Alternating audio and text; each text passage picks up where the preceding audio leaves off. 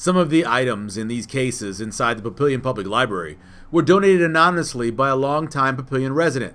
Classic Valentines cards that date back to the first part of the 20th century. These over here are like 1915 to 1920. Then we just added a few things to make it more Valentine. The album has never been used on the bottom shelf there. Oh, really? Yeah, so now we're trying to think of what we can put in it. And that's another item that's more than 100 years old. 1915, somewhere in there. It could be even older because I remember my family having one that went back to the 1900s. So, wow. And we have one over at the house that's probably 1800s.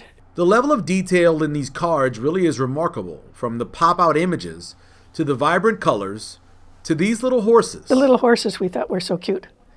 But they go back, I don't know how far they go back, but early 1900s, I think, probably. The Papillion Area Historical Society also includes some details about how and when and where Valentine's Day started. I think just how old Valentine's Day really is, and how much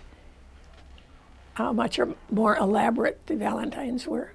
Some of the items are pretty close to Shirley as well. Yeah, those two little ones I sent to my aunt and uncle when I was 5 years old, and then she kept everything and sent it back to me. And gave them back to you? Yeah. Wow. Yeah. And then you saved them. And then I'm in the Historical Society. The doll is a gift for my birthday one year when I was about 7. That was your doll? That was my doll, yes.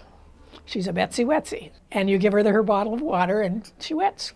The Valentine's display will stay up for a while before it's changed over later in the spring. It'll be around Papillion Days, so I think what we're going to look for are some Papillion items that have from different businesses and whatever that have been donated to us, and just show off Papillion a little bit.